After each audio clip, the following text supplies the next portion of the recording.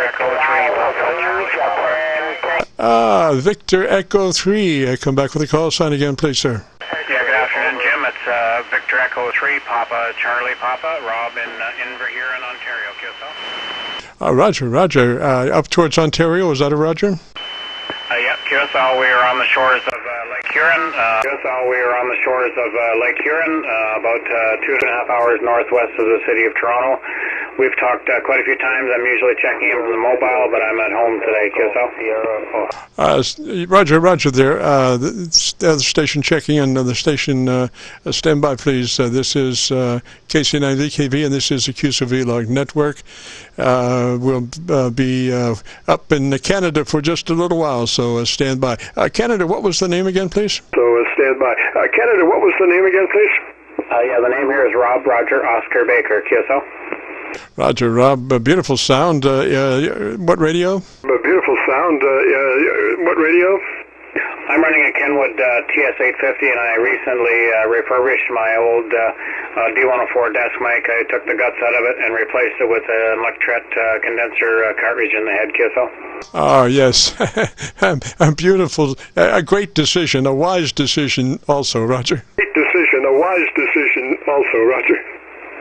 Yeah, Qso, well, the old crystal mic wasn't working properly, and the amplifier portion of it wasn't either, so I just decided I'll breathe some life back into it by putting the Electret cartridge in the head, and it seems to be getting some good audio checks back from other people. Just wanted to check in with the king of audio checks and see how it sounded down your way, Qso. Rob, beautiful sound. Now, did you have DC on your mic from that radio? DC on your mic from that radio? There is DC available from the radio, but I use the 9-volt battery that was in the base for powering the cartridge. The radio here is a Kenwood TS-850, Qso. Roger. And so I take it that D104 was a powered microphone. Is that a Roger? That D104 was a powered microphone. Is that a Roger? Yeah, Qso. Yeah, it was the TUG8 stand, so it had the preamp built into the base. Roger. And you're running through the using the preamp with your Electret cartridge? Using the preamp with your Electret cartridge? Negative. No, the Electret cartridge is directly into the radio. Nothing in between. Very good, very good. Well, sounds beautiful. What kind of EQ did you have to crank in, or did you? What kind of EQ did you have to crank in, or did you? Oh, there's no EQ on this radio. It's I've got a processor and a mic gain. That's the only thing. I've got the processor engaged and set about 3, and the mic gain is also set between 3 and 4. ALC bouncing up into the mid to 2/3 and 3/4 scale, Qso. Oh, Roger. Well, I mean, you couldn't have gotten a better curve if you had a 10-band EQ shaping it into the radio, Roger. EQ shaping it into the radio, Roger. Yeah, Qso. Feed with the right signal, I guess. But this is a wide range cartridge. I think it covered from 10 hertz up to 50 kilohertz or something like that. So pretty broad range cartridge, Qso. Roger that. Yeah. Sometimes those Electret cartridges can reproduce frequencies down in the lower ebbs that one might want to just as soon forget. I have a CRISPR, a passive CRISPR that I use quite often on the Electret microphone, and this has to do with phono plugs. They have a plastic shield, a plastic body that goes over the phono plug. Well, I take that plastic body off, and now I've got me a jobber that I can take a razor blade and I can cut it about at the 2/3 point.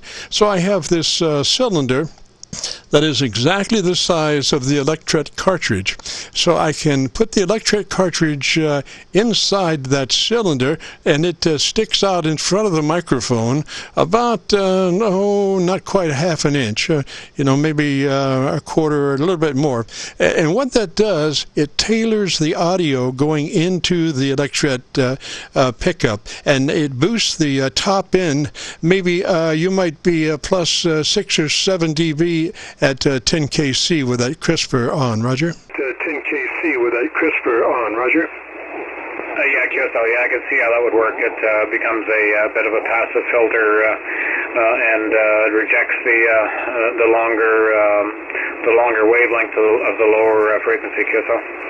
Roger, well, I'm glad to know what I was doing, because you're listening to one right now. This is Electret cartridge with that crisper on it. Roger, Roger. That crisper on it. Roger, Roger.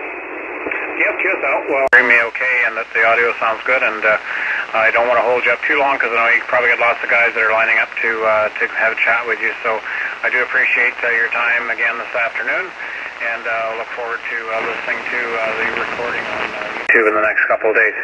So 7-3, Jim, for the afternoon, and thank you very much for doing what you do. KC9VKV, V3PCP. Roger, Roger, Rob. And also, second Friday that we've been using our source indicator on screen, so folks can keep track of my comings and goings on my 6th position rotary input selector. I've been bouncing around between the 7300, the FT990, and some of the SDRs. So if you want to hear what your radio sounds like under multiple situations, if you go to YouTube and do a call letter search for KC9VKV, and then look for micro repair check 1320. That is today's date, 1320 micro repair check. On a call letter search, that will bring up this air check today, and you'll be able to check out the comings and goings on our remote indicator. Roger? Yeah, Qso, yeah, I can tell when you're using an SDR receiver, because there's a slight delay in you coming back to me, and I know from listening to previous air checks that the Milford PA SDR is typically what you listen to me through when I'm mobile, at least anyway, and the